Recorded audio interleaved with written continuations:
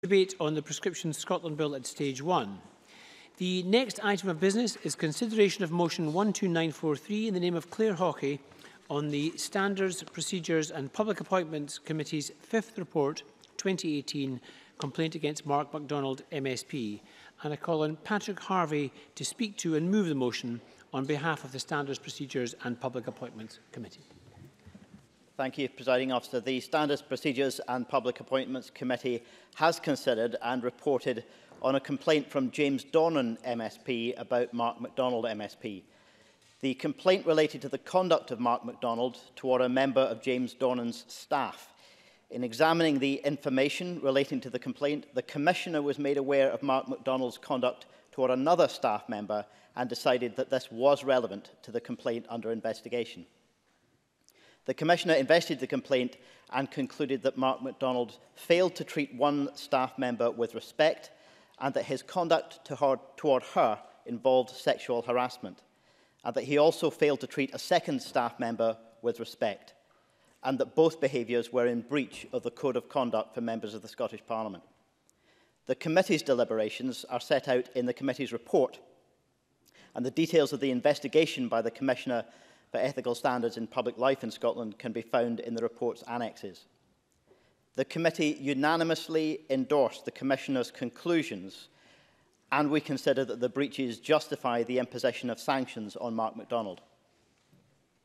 The Committee looked at the full range of sanctions available to the Parliament and agreed that any sanctions should send a clear signal about the seriousness of Mark McDonald's conduct, but should not have a financial impact on his staff, nor unduly impact his ability to represent his constituents. Before I move the motion on behalf of the committee, I would also like to comment on the confidentiality requirements in the complaints process, which are a requirement of the Code of Conduct for MSPs. We previously expressed our disappointment that details of the complaint were shared with the media by James Donnan MSP. To make matters worse, following the Commissioner's investigation and before the report had been distributed to the committee, it appears that its findings have been shared with the media.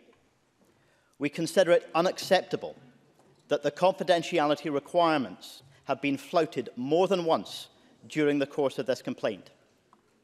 This is disrespectful to the process, to the staff members involved, as well as to the committee and to Parliament.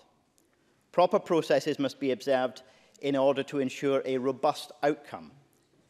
The Commissioner and this committee must be able to carry out their work without external interference.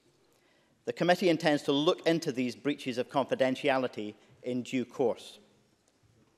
In conclusion, Presiding Officer, the committee recommends that Parliament excludes Mark McDonald from proceedings of the Parliament for a period of 1 month to take place from 3rd of September to 2nd of October 2018 inclusive, withdraws his salary for a period of 1 month to coincide with his exclusion from the proceedings of Parliament, withdraws his right of access as a member to the Holyrood Parliamentary complex for a period of 1 month to coincide with his exclusion from the proceedings of Parliament, and withdraws his rights to any representational, ceremonial and related privileges until dissolution. I move the motion on behalf of the committee. Thank you very much, Mr Harvey. And the question on this motion will be put at decision time. The next item of business is consideration of motion 12953 in the name of Andy Whiteman on witness expenses. And I call on Andy Whiteman to move the motion on behalf of the Scottish Parliamentary Corporate Body. Thank you very much, Presiding Officer. Today, the Scottish Parliamentary Corporate Body invites the Parliament to agree to a revised witness expenses scheme. The Corporate Body has oversight of the scheme, which is administered by the Committee Office. The witness expenses scheme was agreed by the Parliament in 2000, and its focus at that time was on witnesses giving evidence during proceedings of the Parliament under the Scotland Act and standing orders. The Commission on Parliamentary Reform has led to a renewed focus on strengthening the Parliament's public engagement and drawing evidence from a wider range of people. To support this, the Committee Office has conducted the first review of the witness expenses scheme since it was introduced in 2000. The revised scheme seeks to achieve 2 aims. First, to make the scheme more accessible to those who need it, and second, to strengthen the financial processes that underpin the scheme. The revised scheme introduces a set of underlying principles and rules to clarify the purpose of paying expenses to witnesses.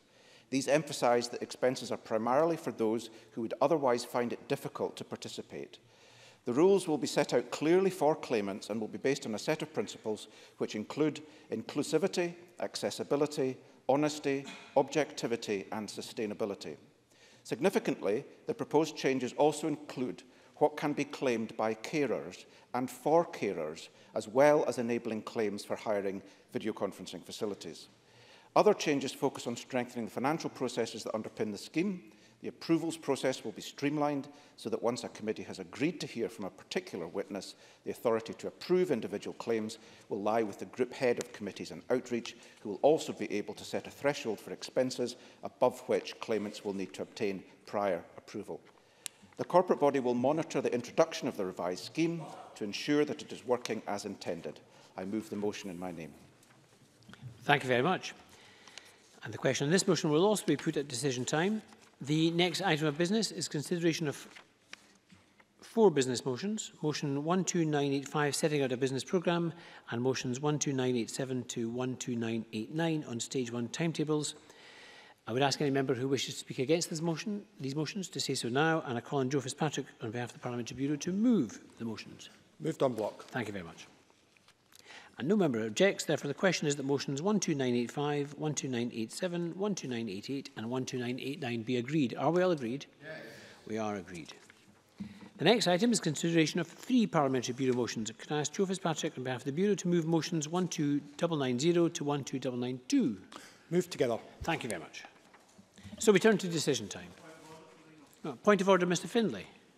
Presiding Officer, yesterday at 5 o'clock, when the media's focus was on the reshuffle, NHS Lothian released on their website the latest report into the manipulation of waiting times in Lothian.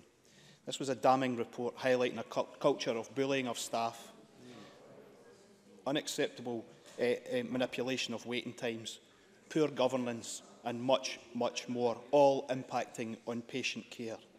Can you advise if the government have asked to make a statement tomorrow on this very important report that many constituents are waiting on, because they don't want to see this as being buried in a day of trying to bury bad news whilst a reshuffle has been going on? Thank you, Mr Findlay. As Mr Findlay will be aware, he's made his point now, but he can bring these matters up through his business manager, who is perfectly at liberty to bring that to the attention of the Bureau at any time. Now we turn to decision time. There are 4 questions to be put as a result of today's business. The first question is that motion 12958 in the name of Annabel Ewing on the Prescription Scotland Bill be agreed. Are we all agreed? Yes. We are agreed. The next question is that motion 12943 in the name of Clare Haughey on complaint against Mark McDonald MSP be agreed. Are we all agreed? Yes. We're not agreed. We'll move to a division. Members may cast their votes now.